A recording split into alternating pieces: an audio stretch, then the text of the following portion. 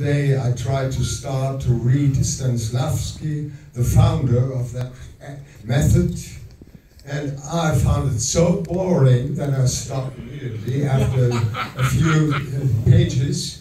And you can, let's say I have only a little similarities to the method. As I understand it, my method is very simple.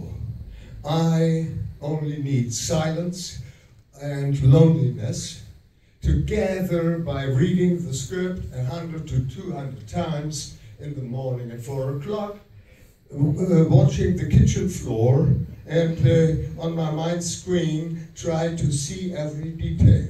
And repeatedly I do it, and if you read a good novel and after reading it once you already know this girl or this man has never would wear yellow socks.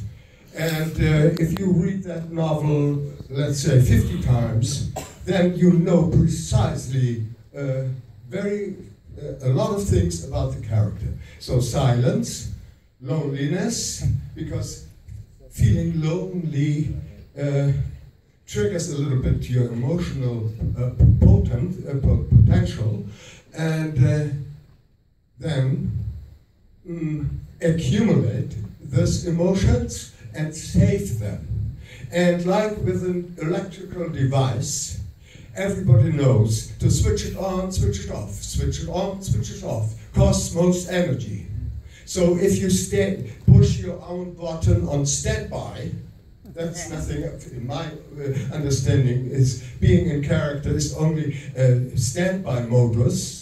And to make it easier to save energy and to bring your little emotional eggs, which you have found yourself, to the set and transform it immediately into the scene.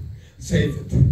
And therefore no chit-chat and no small talk, because you are losing energy.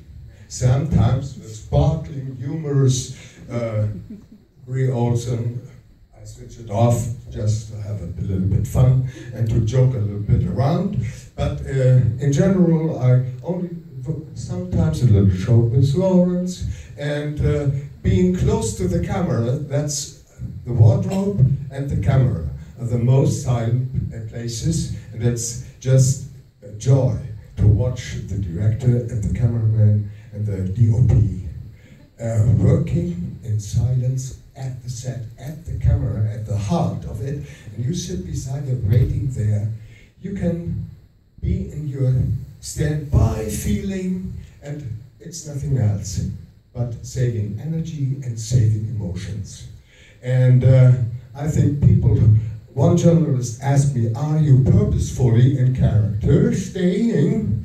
And I said, if I wouldn't be purposefully stay in character, these people are to be found in mental hospitals as Napoleons and Einsteins.